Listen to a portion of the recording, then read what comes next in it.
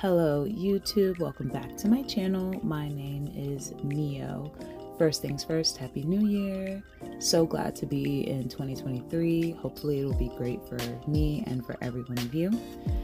We've got a new video today. I haven't been doing my nails as often, but recently just redid my nails and was like, I might as well film it. So stay tuned to see how I got this really cool set done. So I had a previous gel set on my nails, like a gel tip set, and I did a complete removal, e-filing, and then soaking off the rest. So I do have bare nails, and we're basically starting from scratch. I had those tips on for quite a while, about a month plus, and they were nails that I had on from before, so they were refilled. It was just a lot. So I went in with the removal, starting off like I normally do, just with a quick file to shape my natural nails. They've been growing a little bit underneath the gel tips, which I kind of enjoy. I don't really like my personal nails being too long, but it's kind of nice to see how healthy they are under these gel tips.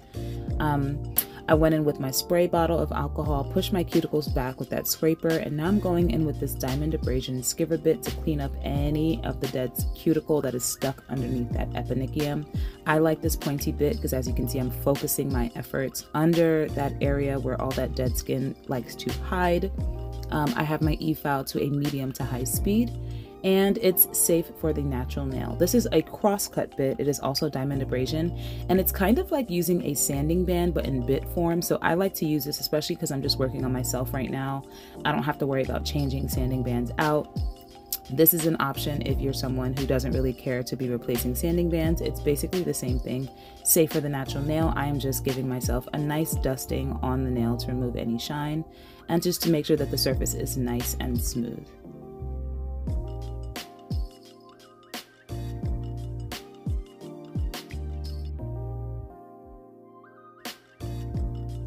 When doing this step, it's super important to use extremely light pressure. You don't want to damage the natural nail.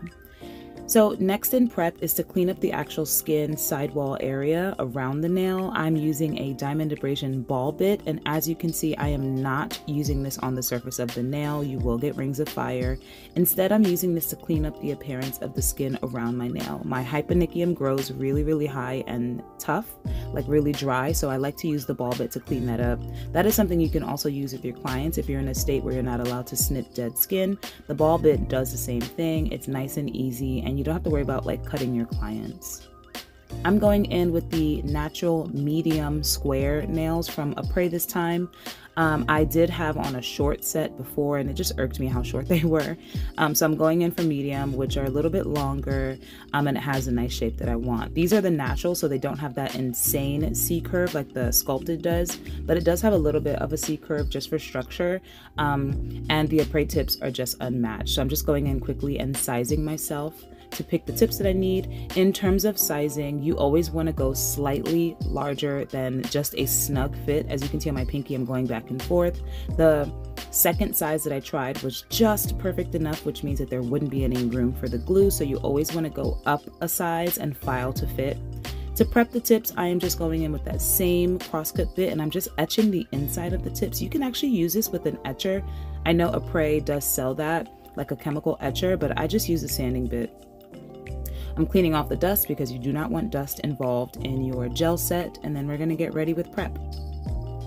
So for prep, I'm going in with the Apres dehydrator. I think it's step 1. It's called prep, and it's basically just going to dehydrate your nail, get rid of any moisture or oil or anything like that that will disturb your new set. Then I'm going to go in with the Apres primer. I'm running a little low on this one, but this is what I'm using to kind of base my nail, get that nice tacky adhesion that we like. And I like to scrape this into the surface of the nail. We did use that crosscut bit to etch the nail. This is the time where you want to make sure that primer is getting nice and soaked into everything. I like to go in with a second primer. This is the Super Bond by Valentino. It just works for me.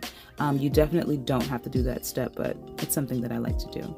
So for the first step, in terms of getting these tips on my nails, we need to add a base coat of our glue product. I am not using the Apres gel builder in a bottle. I'm using the Beetles nail glue, and I'm air quoting around nail glue because it's not really nail glue. It's more of a builder in a bottle. I'll be using quite a few Beetles products today, but it's my favorite so far in terms of basing my nails. And as you can see, it's nice right there. Like that's a really nice manicure for someone who's like super low maintenance and doesn't want the tips, but we want the tips. Now I gotta add some additional glue to the actual tip. I usually try to brush the gel into the tip first and then add excess. And then I'm going to place it at my cuticle and very slowly press back. And this is where having a slightly larger tip is better, because then the glue has room to kind of glide up to the free edge of your natural nail versus like squirting out the bottom or around the side walls. Just make sure when you're sizing, you're not using tips that are completely perfectly flush to your nail. You do need room for that glue to kind of move. Same thing, placing it right at the cuticle nice and tight, and then using my ring finger behind my nail to act as a counter pressure so that we can get a slow kind of rise of the gel product to my free edge. You can see that light off to the left side of the screen. I have like a little portable gooseneck LED light that I use there to like flash cure. So that's what I'm doing. Once it reaches my free edge, I just slide my hand over into that light and we have a beautiful application. After doing that, I did put my entire hand in my lamp for 1 minute and we're pretty much done. Gonna go in with a quick file of all of these nails just to make sure that we get that little tab that's at the tip of the nail off and to make sure that the shape is nice. If you apply a tip a little bit crooked, you can use this filing time to kind of re-straighten the free edge so that it aligns with your fingers. Going in with some alcohol to clean up any sticky residue that might be left from the tip and or the gel on the front and the back. I know we're moving so fast. So next I'm going in with my base color. So this is another Beetles product that just came out and I snagged it on Amazon and I love it. I wanted to go in with a sheer kind of brownie natural nude kind of color, and Beetles came out with their colored builder gels in a bottle. So this is actually not a polish. This is a builder gel. So not only am I getting this gorgeous color, but we are adding more structure and stability to the nails, which will help for cracking if you're someone who's a little bit more heavy-handed like me. And I am just going in with a nice thick coat. It is not a gel polish, so it is a thicker consistency. And I'm just gonna paint all of my nails this color. You can see it's a beautiful natural kind of nail color where you can kind of see the free edge in a kind of like a transparent, translucent way, but it's still that pretty brown nude. I didn't want to see like my natural nail through this design, so this is a perfect color. I believe this is number 18 in the set. Definitely check it out. They are tiny bottles. Beetles is infamous for that, with the tiny little bottles, but this product is really nice. I'm interested to see what this would be like to build a nail completely. It comes with white. I think it comes with like 12 or 13 different colors. It does have a clear as well, so I will try that in terms of backfilling when it's time to refill this set. But every single nail is getting a coat and a cure. Here's what that looks like. At this point, we could stop. It's just gorgeous, but I'm not. So for our design, we're going in with some blooming gel. You can use any one. This one is from iGel Beauty. And you just want to add a nice coat to the entire nail. Now I'm going in with this black gel striper and I'm drawing a swirl diagonally across my nail in black tiny dots. I think the trick to doing this gator skin design is to use tinier dots than you think you do. A lot of the times I see people doing it and it's just all over the nail. The tinier the dots, the more control you have in terms of where the design is going to spread. You can always add more gel. It's harder to take away gel. So I'm just going in, and how I decided to do this when I was doing this in person is I did every other nail. So that pinky is not cured at this point because I wanted the black gel to kind of spread a little bit more. So I did the black dots, then did the blooming gel on the next nail, and then flash cured that previous nail and then continued that way. So every single nail kind of had its time to spread. I wanted this kind of swirly gator pattern to be a little bit softer rather than like hard dashes. So just giving blooming gel time to kind of spread that color is important. And it came out really nice because the black fades enough that it's not doing too much on these beautiful nude nails.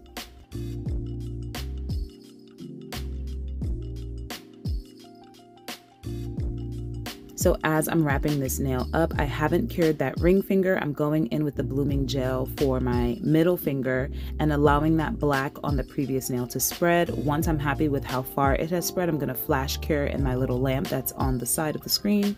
Then I'm gonna add the black and then continue like that. So every single nail gets its time to kind of bloom and spread so that we're not ending up with a harsh line. Once you're happy with everything, just stick that hand in your lamp, your LED lamp, for about 30 seconds and that design will be locked in. And here's what that's looking like. Nice and soft and pretty. At this point you can stop, but I'm not. So I needed a pop of color. I'm going in with this really cool turquoise striper down the center of every single nail. I don't know how I came up with this. I just knew that I wanted turquoise in this design, and that's it. We're just adding a straight line down the center of every single nail. In terms of making sure that the nails are straight, please just let the liner do the work for you. You see I'm placing the brush and literally just dragging it down the length of the nail. If you have adjustments to make, small, slow strokes are the way to go. Don't try to make it perfect. And as you can see, I'm just letting the liner kind of do the work for me.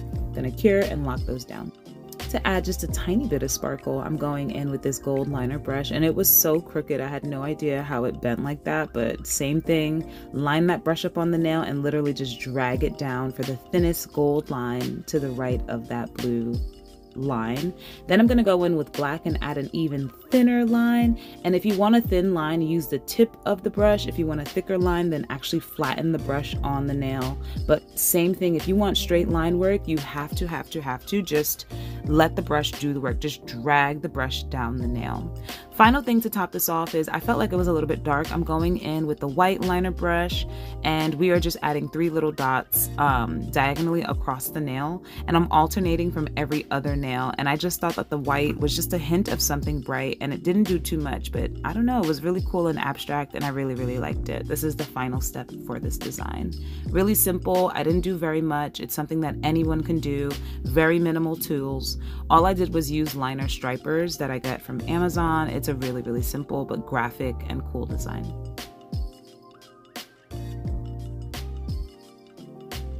Last step for this really cool but simple design is to top coat. I am going matte with Matte It from Not Polished. This is the kind of design that I think definitely needs to be matte so it can be appreciated in its full form.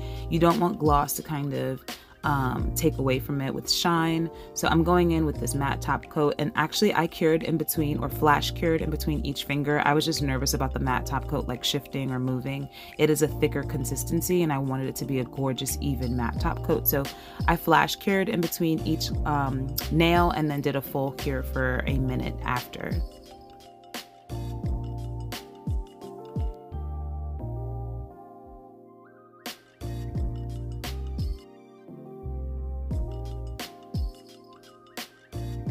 When applying top coat, always clean your sidewalls, etc. before curing so you end up with a nice clean finish. But this is what the nails ended up looking like. I think they looked really cool. Let me know what you would have done, what color stripe you would have done on the middle. I also think like neon yellow or hot pink would have been cool because it's such a simple neutral look. Thanks so much for watching this video. Like if you like, subscribe for more, and I'll see you in the next one.